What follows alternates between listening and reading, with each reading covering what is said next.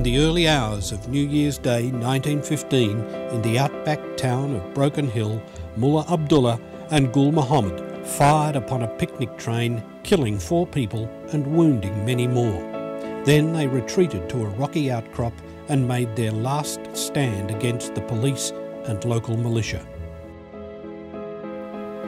And they took refuge up here behind these rocks, and that's when the Battle of Broken Hill started.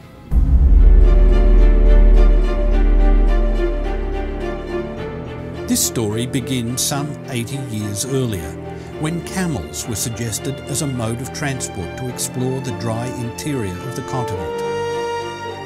The first large-scale importation of camels began in 1866. Along with the camels, 31 camel handlers disembarked in Port Augusta.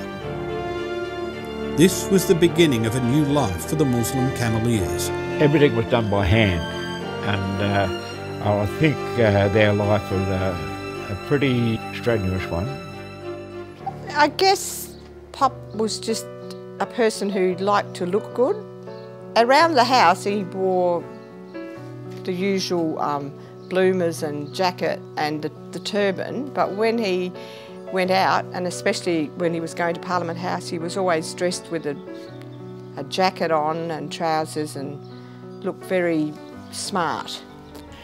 I don't know if they thought they would find themselves living on the edge of society, because this was the rampant age of the White Australia policy, and it was race that decided whether Australia would open its door to you or slam it in your face. I think my mum and dad were both very strong-willed. He would fight tooth and nail, as they say, to get justice. Jack Akbar was determined to marry his young sweetheart Lally, but external forces were keeping them apart. The West Australian government's policy under the supervision of Chief Protector of Aborigines, Orba Octavius Neville, was quite extraordinary.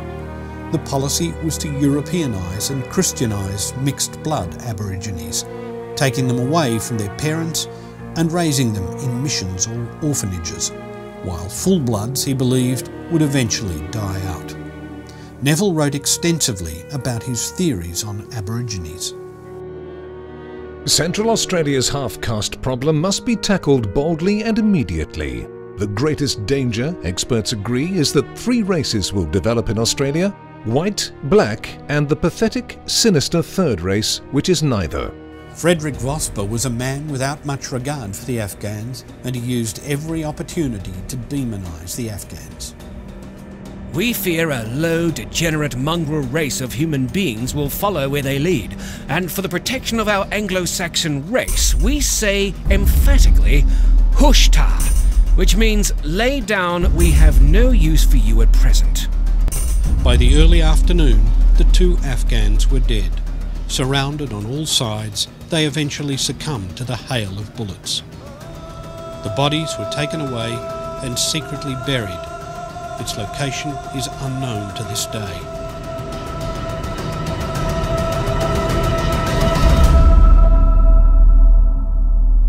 That probably gave Australia the lifeline to the outback. And without them, I don't know who would have opened the outback up.